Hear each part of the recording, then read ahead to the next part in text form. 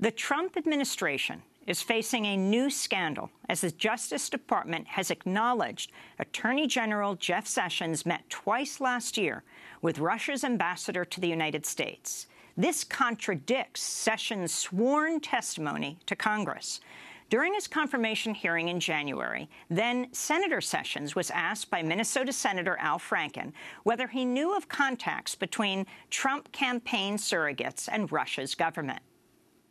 If there is any evidence that anyone affiliated with the Trump campaign communicated with the Russian government in the course of this campaign, what will you do?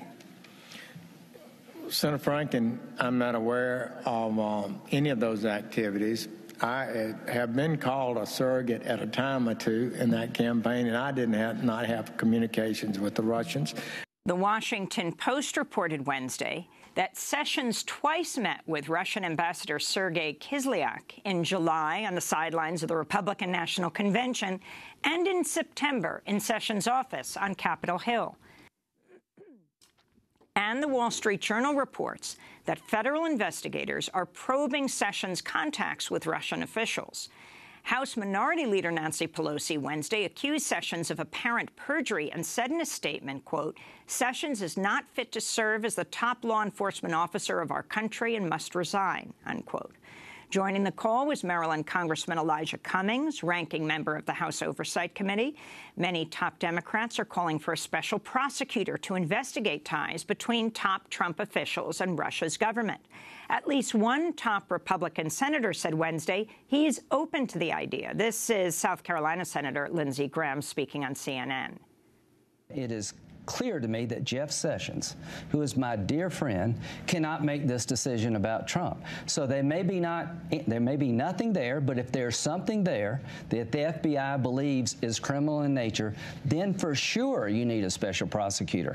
Earlier this morning, Attorney General Jeff Sessions briefly spoke with an NBC reporter. Well, I have not met with any Russians at any time to discuss any political campaign, and those remarks are unbelievable to me and are false, and I don't have anything else to say about that. So thank you. We're joined now by two guests. David Cay Johnston is the Pulitzer Prize-winning investigative reporter, formerly with the New York Times. He's author of the book, The Making of Donald Trump. He's the founder and editor of the DCReport.org. Also with us is economist and lawyer James Henry, who's investigated Trump's ties to Russia. His most recent report is titled Another Cabinet Pick with Secret Ties to Putin and Oligarchs. He's talking about Wilbur Ross. But I want to turn first to David Cay Johnston. So much has been revealed in the last 24 hours, David, both by the Washington Post and the New York Times. Can you talk about the significance of these revelations? Well, their significance is that it shows how we have to have an open public investigation of Donald Trump. And to paraphrase Richard Nixon, people have got to know that their president is not a traitor. The Intelligence Committee chairman in the House, Representative Nunes, has already said, well, I haven't seen anything. Of course, he hasn't started his investigation, but we don't need to have the intelligence committees, which meet in secret, investigate this, and we don't need a special prosecutor. What we need is a public investigation, beginning with getting Donald Trump's tax returns, not only the ones that the IRS has in its possession and that they can subpoena from Trump if he hasn't destroyed them, but also those that he's had to produce in litigation around the country, have the staff of the Joint Committee on Taxation review those so that we know how much money Trump got from the Russians, which Russians, who he's paid interest to, who he has business partnerships with. And notice how desperate Donald Trump is to make sure we do not investigate this. How Jeff Sessions tries to blow off the fact that he spoke to the Russian ambassador and yet twice in a hearing and then in a letter said he'd had no contact with the Russians when he was, by his own account, a surrogate for the Trump campaign.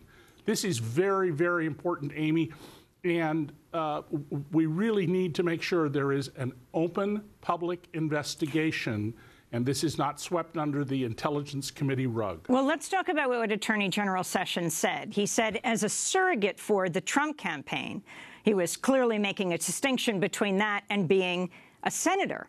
But the Washington Post polled 19 of the 26 members of the Senate Armed Services Committee, on which he serves, and none of them said that they had met with the Russian ambassador to the United States, David. Well, yes, and I think it's very significant that he was later asked in writing another question, and his answer was one word: no. Jeff Sessions is an experienced politician. He has been masterful at obscuring his racist conduct and attitudes. That's how he got all the way to Attorney General. And here he has shown at a minimum, at an absolute minimum, that he cannot have anything to do with the investigation of Donald Trump. He was the first senator to back Donald Trump. He has made it clear that he doesn't think there's anything here. And so he has to recuse himself at an absolute minimum from any involvement.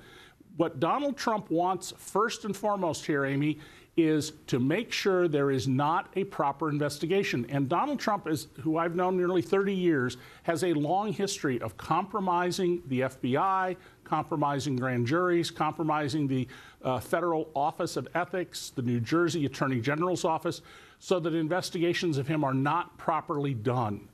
People really need to make sure and demand that we have an open, public, bipartisan, no-holds-barred investigation, and it starts with review of Donald Trump's tax returns, which Congress has the right to see under a 1920s law. I want to go to Senator Jeff Sessions speaking in 1999 when he backed the impeachment of President Bill Clinton. As a former federal prosecutor for 12 years, attorney general for 2 years, I know and believe very deeply in the rule of law and the fact that honest and testimony is required if we're to have justice in America. So the problem is not the personal conduct. People on both sides of the aisle have failed in their dedication to their families over and over again. We know that to be true.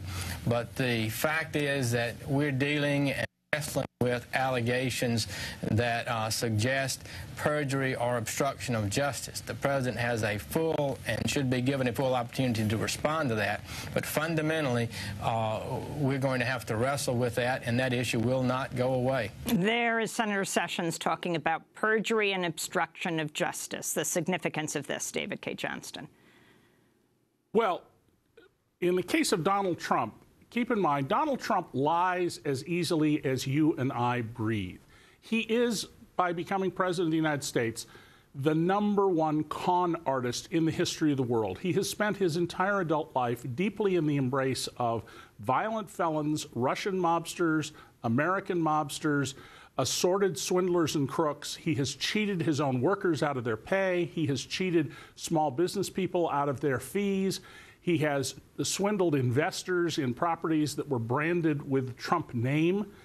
And so it's absolutely critical to understand that you can't rely on anything that Donald Trump says as president of the United States, but especially when he knows that he's got stuff in his closet to hide. Now, my colleague Jim Henry, who wrote his report for DC Report, my nonprofit news organization, has spent a lot of time digging into the Russian connections here, and they are vast, deep. They go back more than 30 years. And an important element to understand about why this matters with the Russians. Who are the Russian oligarchs? They are a state-sponsored network of international criminals.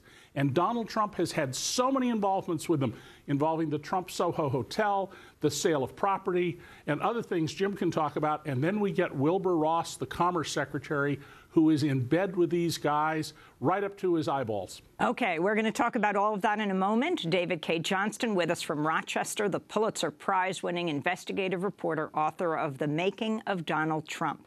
This is Democracy Now! We'll be back with him and Jim Henry in a moment.